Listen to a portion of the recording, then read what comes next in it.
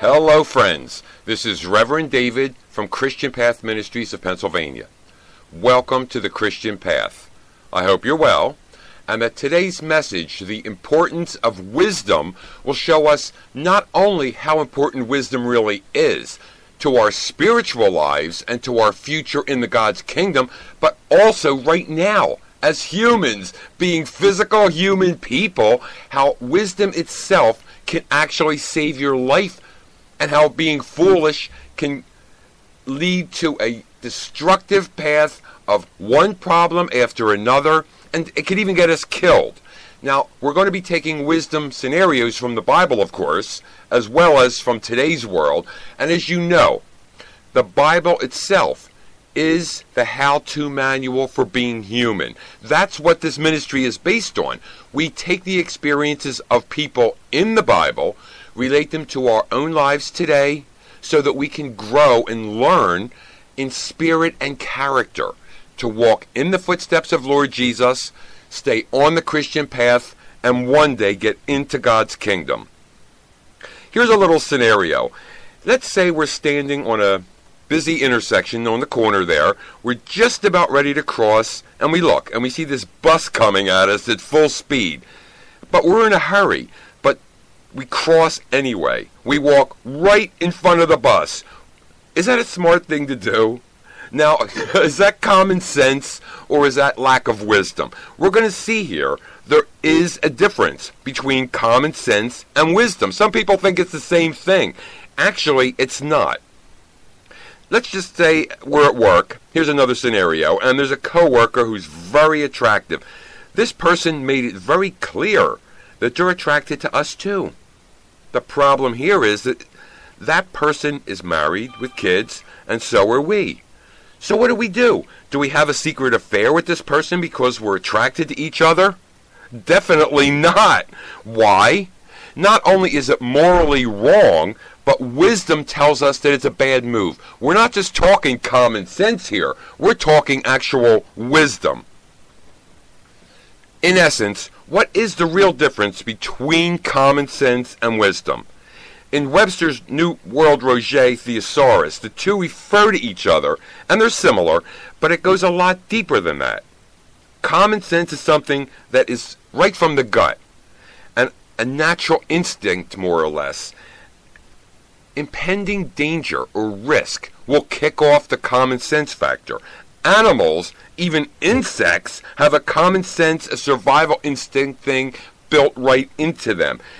If you try to swat a fly or kill a centipede, what's it going to do? Is it going to just sit there and wait for you to kill it?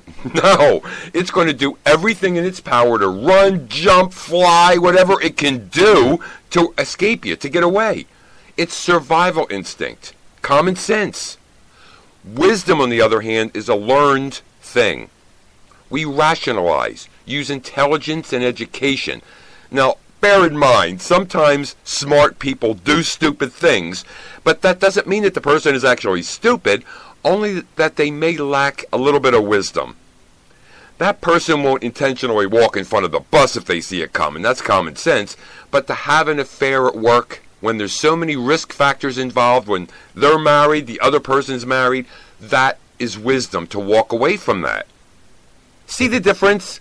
Now, who in history was the most profound as far as having wisdom?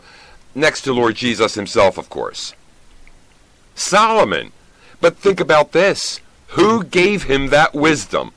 The Lord did. Remember, Solomon wasn't born with the profound wisdom that he had.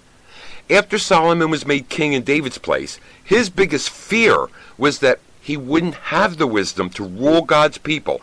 So he actually asked the Lord for wisdom. Have a look at that. It's 1 Kings 5-9. At Gibeon, the Lord appeared to Solomon in a dream by night. And God said, "Ask, what shall I give you?"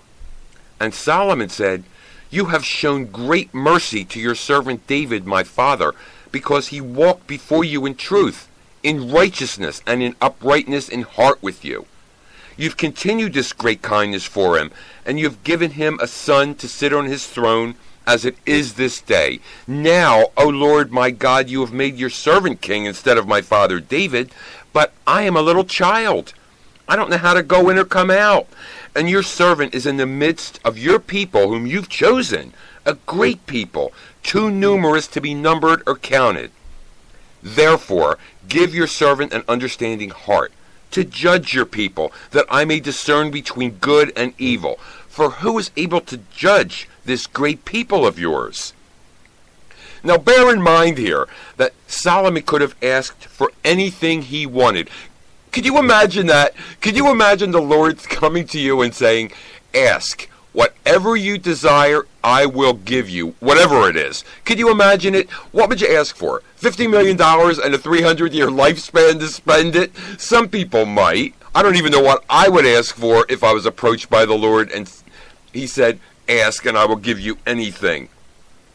Now, Solomon didn't want that. He didn't want riches or a long life or revenge on his enemies. He wanted wisdom to rule and judge God's people. And the Lord was very pleased. He was very happy with what Solomon asked for. He was more concerned with being able to rule the Lord's people than things for himself. And you see the reward he got in verses 10 through 14, where it says, the speech pleased the Lord, that Solomon had asked this thing. Then God said to him, because you have asked this thing, and have not asked a long life for yourself, or riches for yourself, or asked the life of your enemies, but you have asked for understanding, to discern justice. Behold, I have done according to your words. See, I have given you a wise and understanding heart, so that there has not been anyone like you before you, nor shall anyone like you ever arise after you.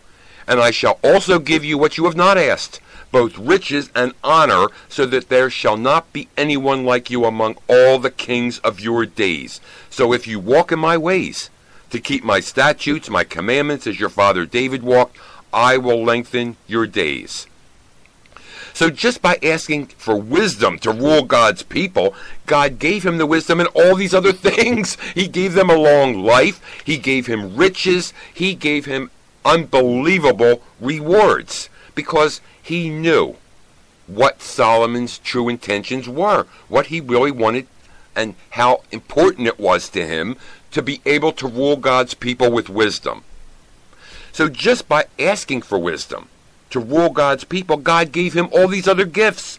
Remember, God is our Father, Lord Jesus is our Savior and older brother, and they love to give gifts to us, their children, but they can see into our hearts. By the scripture on Solomon, what does that tell us? If we ask the Lord for something that he knows comes from the heart to better serve him and others, he will give us that, plus a lot more. For example, when I was called to the Lord in 1999, I believed that all he wanted of me, personally, was to just shine a light as a Christian and try to help others, but I later found out that he had a bigger plan for me. After studying the scriptures for over 12 years, he called me to baptism in June of 2011, and after this, I just felt that he had something else in mind for me. But it was frustrating for me because I had no idea what. I had no idea what he wanted me to do or what he expected of me. And I have to admit, I was really confused. I knew there was something I had to be doing, and what did I do? I actually asked the Lord. I asked him, what do you want of me? I know there's something you want me to do for you. I'm dense here. Be blunt for me, Lord. Please show me what you want me to do. Well, I'll tell you what. He answered my prayer, and he did it quick because my head was spinning. I never once thought for a second that he would call me into the ministry. It's the last thing that I ever expected. I have to admit, I was a little frightened over it too. I'd never preached, never even thought of it, nor did I even think that I was close to being the type of person that the Lord would want, or even qualified to deliver his word. But obviously the Lord felt differently. This is the way he wanted me to serve him. So I asked the Lord for the wisdom to deliver his word and to bring me to those that he wants to be calling as his children, those that he's handpicking into his flock to serve him in some way, people that he wants right now to serve him. but I had no idea what I was getting into here. What I'm saying is this. To please the Lord, to serve Him and be His children, we have to walk in the footsteps of Lord Jesus. And Lord Jesus and our Father are the most profound in wisdom in the entire universe. So think about this. Us, as their children, have to have wisdom too.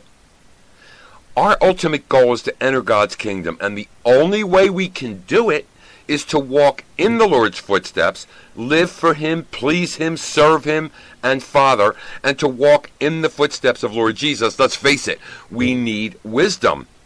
Just think about how wise Lord Jesus was and is. Wisdom can't be inherited or bought. You can't just walk into the store and say, yeah, give me 2 dozen eggs, a loaf of bread, and 4 pounds of wisdom. It doesn't work that way. You have to be given wisdom by the Lord. And we can't please Him without wisdom, because we wouldn't even be doing the right things. Wisdom will guide us on doing the right things to please the Lord. He will provide us with that wisdom.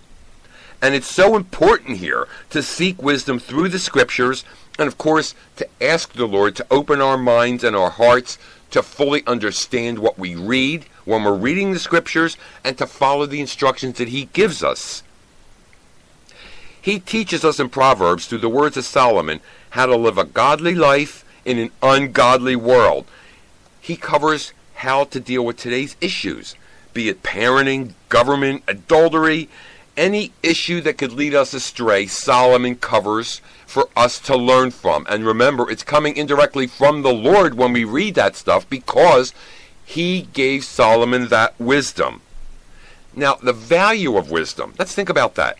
What is that? How valuable is it?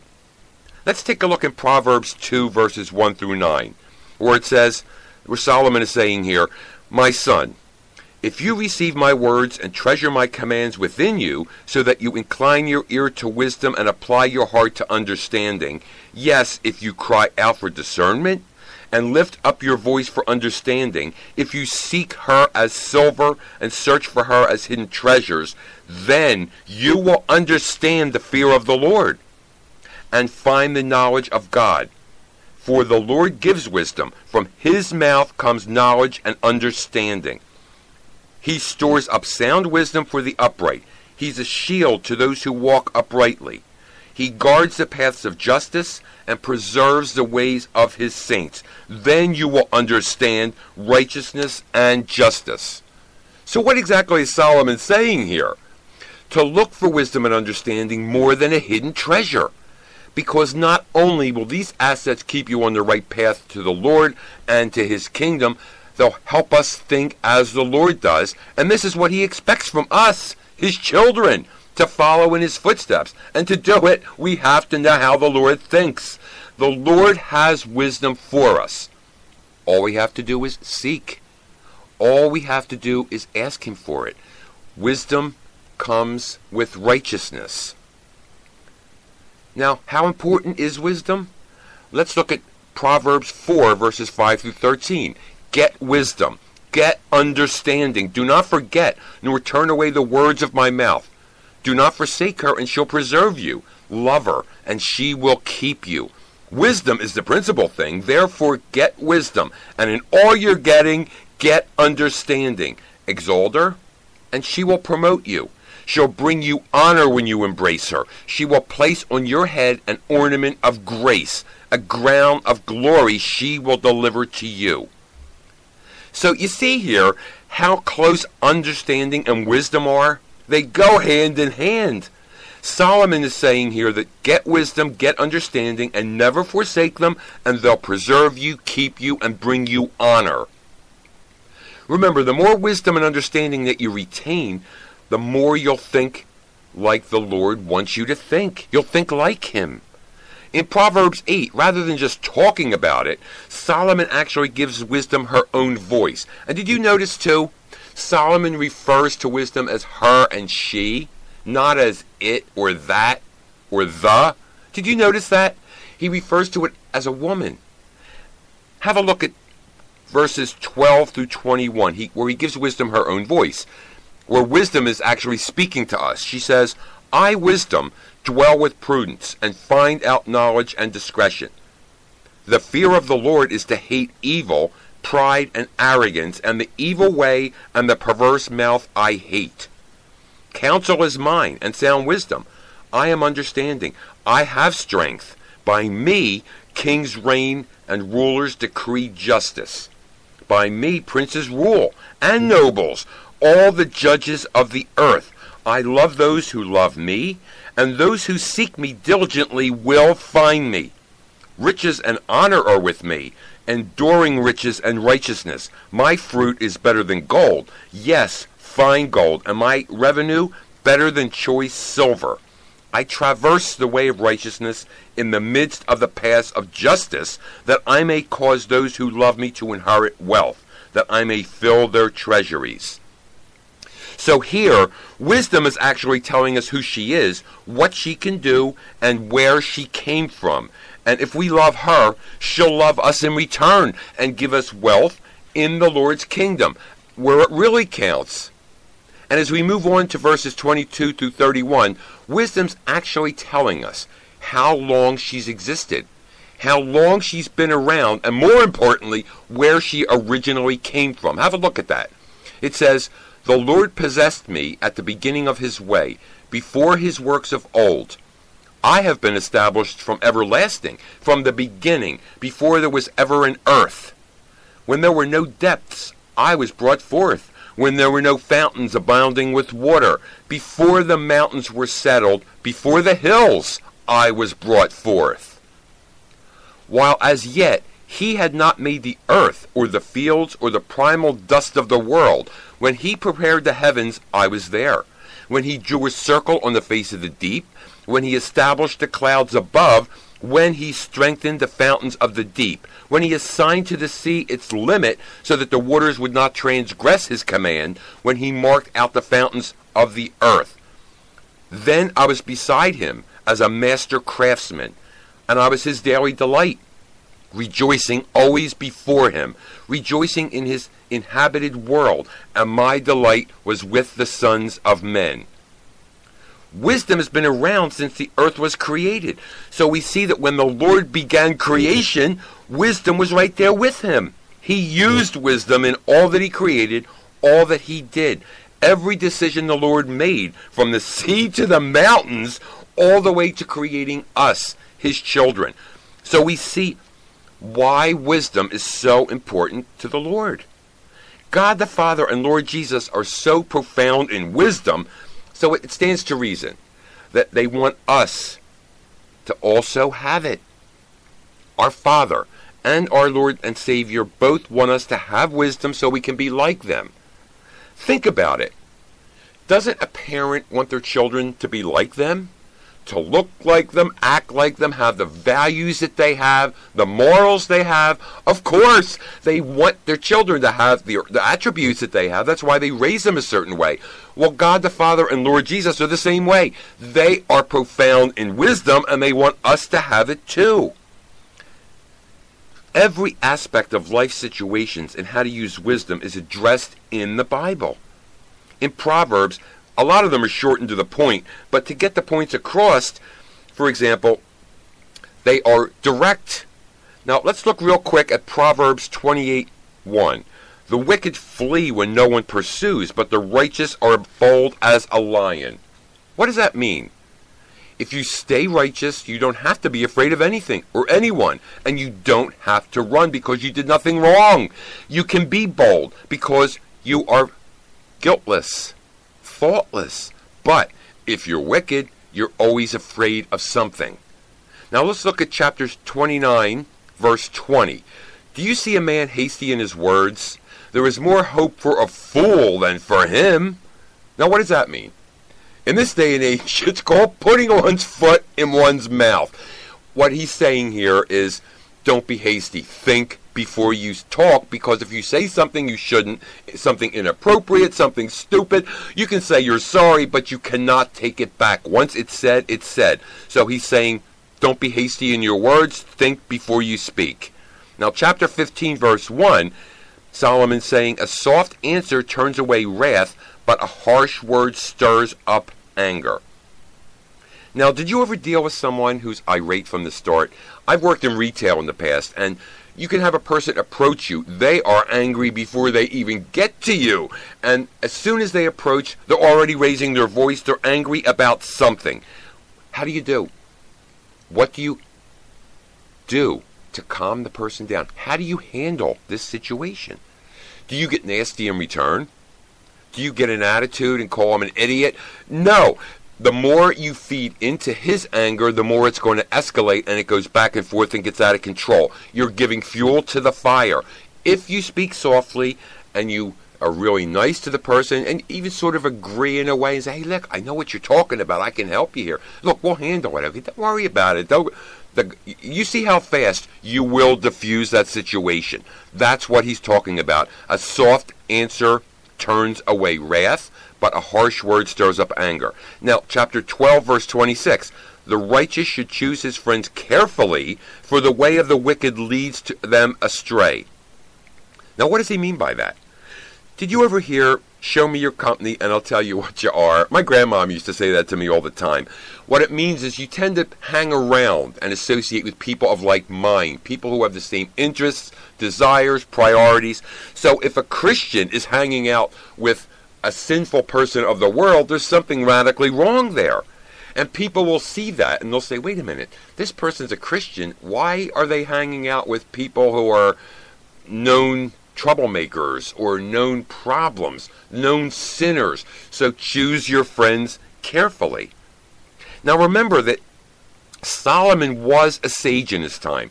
He was the wisest man in the world at that time, but he also did slip up. He had a lot of wives, they had their own pagan gods, and somehow they persuaded him to build altars to their gods and to worship them. That's not a wise thing to do.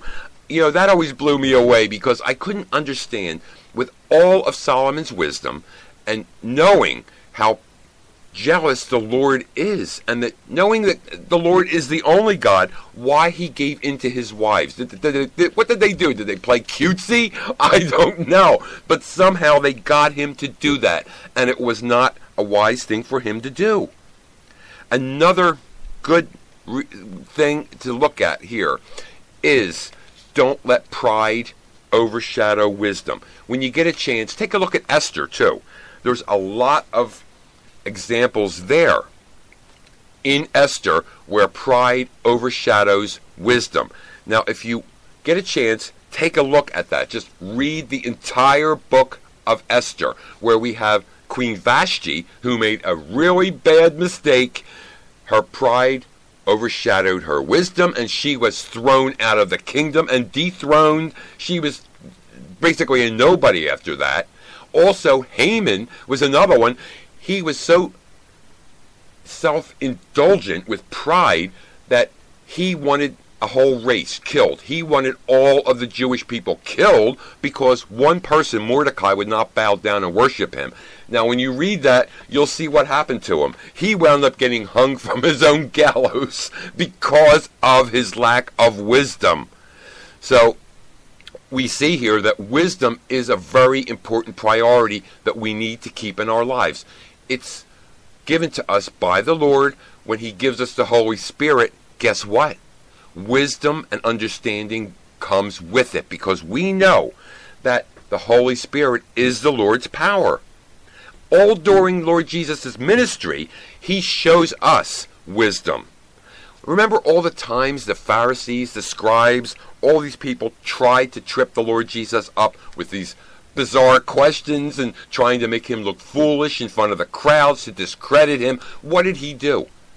Lord Jesus had profound wisdom, and he flipped it around and made complete idiots out of the Pharisees in front of everybody. He also knew what they were and knew what they were about. He could see into their hearts and told them what they were in front of everyone, that they were liars and hypocrites and brood of vipers. They did not like this. We see how wisdom is so important when it comes to even daily life here. Not only in the kingdom in spiritual form. As we're growing in spirit, we're growing in wisdom. We have to learn it here in physical form.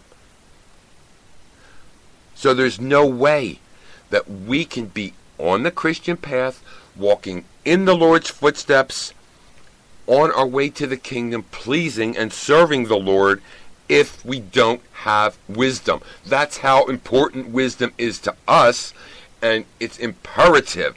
It's very, very important to the Lord. And it's important to the Lord that we have it. We have to have this wisdom ingrained in us all the time so that we can think as the Lord does, walk in His footsteps, and be on the Christian path. And once we repent and we're baptized, we are on that Christian path. Now, I don't mean being baptized into any specific denomination or religion, just being baptized in the name of Lord Jesus. When that happens, the Lord sends us the Helper. He promised us that. That's the Holy Spirit. It's God's power. It comes with the wisdom. So we have to be baptized, repent, accept Lord Jesus as our Savior. He will send us the Holy Spirit and the wisdom, and we have to ask Him constantly for more wisdom to please Him and serve others. And I'm not saying here that being on the Christian path, as you probably already know, it's not an easy trip to make. We are not like the world. We're not like everyone else. Let's face it, we're zeroed in on, we're targeted. People think we're strange, we're odd, we're weirdos, we're fanatics, whatever word you want to use. We know it's not an easy path. The persecution is there. But remember, we're not on the path alone. We have the Lord. We have the Holy Spirit. We have the Bible. And we have each other. And of course we have the power of prayer. That's always there. The Lord is there for us. Now, if you need me for anything, don't hesitate to contact me. All my contact information is right on my website. That's www.mychristianpath.net, www.mychristianpath.net. You can get all my contact information there. And also, all of the messages I've done so far are right there on the site. You can listen to them from the site. You can download them, or if you'd like a CD or DVD, just let me know. I'd be happy to send you one absolutely free of charge.